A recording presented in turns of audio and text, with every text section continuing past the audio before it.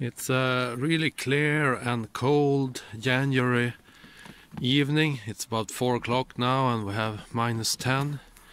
And we've received a lot of snow, as you can see here. So let's try and get our way towards the backyard observing place. It was a couple of days ago we got a humongous amount of snow and I shoveled it away, but now we can see something new and exciting here on the mount, on the AVX mount. It's my new Apple refractor, the TS102 APO. It's time for its first light for astrophoto. I haven't 100% decided yet what I will photograph, but I'm leaning towards the bubble nebula. Another shot of the telescope from down in the snow. You can hear this distinct sound from the snow which it makes when it's colder. You can take a look here at the backside. I decided to use the 0.6 reducer. It's the Altair reducer, flattener, together with the 183 camera and an H-alpha filter.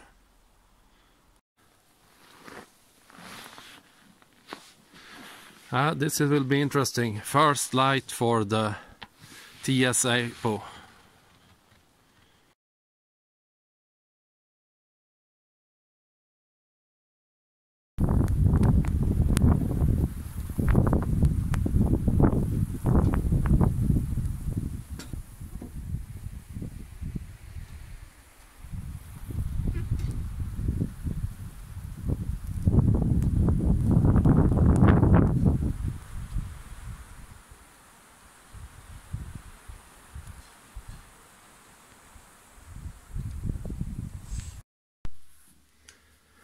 And this is the third blizzard in 1 week.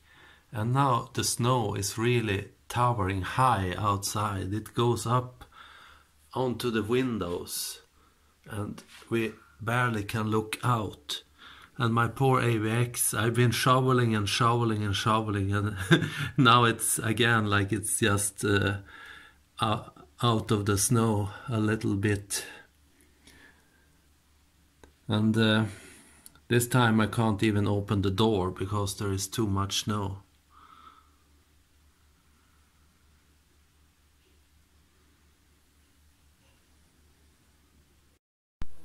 And now it's the day after the blizzard and we can look out at the devastation.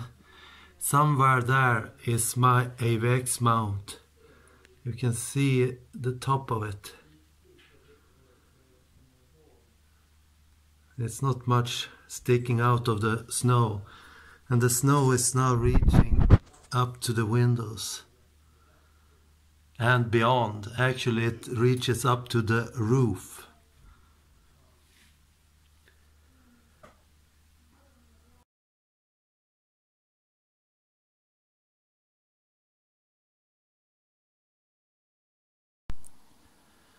After all the blizzards and all the shoveling of snow, we finally have a clear night. And I put up the telescope in what I call my new observatory. My observatory built of snow. This is the most amount of snow I've ever seen in my life. It's not far from reaching to my head.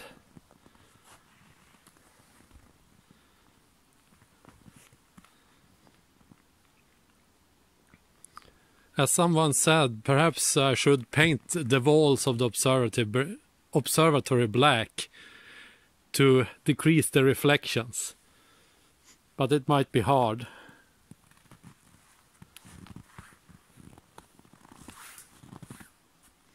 I have the Baader mask on now and I've done the focusing which was an unusually easy thing today, because it was already in focus, and I don't know why. It shouldn't have been, since I had an H-alpha filter last time.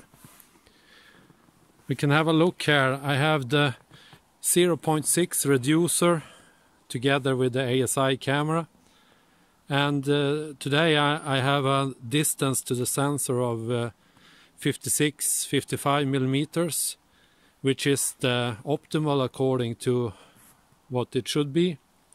I tried a shorter distance last time I was out, but I got some distorted stars at the edges, and the form of the stars, they were like comma signs, tells that I should have a longer distance to the sensor. So now I have that, and we'll see if it helps anything. I also had some problems last time with egg-formed stars, and I think it was the guiding that wasn't perfect. It was quite good, around 1 arc seconds, but still I'm operating now at a resolution of 1.1 arc seconds, and that is unforgiving. So today I will try multistar guiding for the first time. It will be really interesting. So I will try 2 new things with this new telescope: multistar guiding and a new distance to the focal reducer flattener. I will continue taking today O3 captures. Last time I took H-alpha, and this time there is no moon, so I have good hopes for the O3 to punch through today. I will use 6-minute subs at a gain of 250. It's my usual setting. So let's see what happens.